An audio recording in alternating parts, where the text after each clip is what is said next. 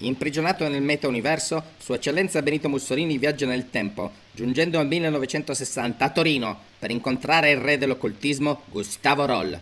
Il Duce è davanti alla chiesa della Gran Madre, uno dei simboli dell'occultismo di cui è maestro Rol, la statua della fede che tiene in mano la coppa del sacro Graal.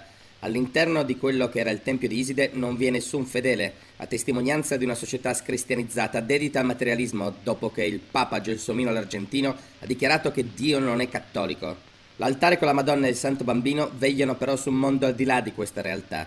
Mussolini è commosso. Amedeo di Savoia, morto per un'indigestione di bagna cauda, lo incita a continuare il suo viaggio, mentre Santa Margherita, protettrice della pizza, gli mostrerà il cammino, perché chi si ferma è perduto e chi non si ferma è Mussolini!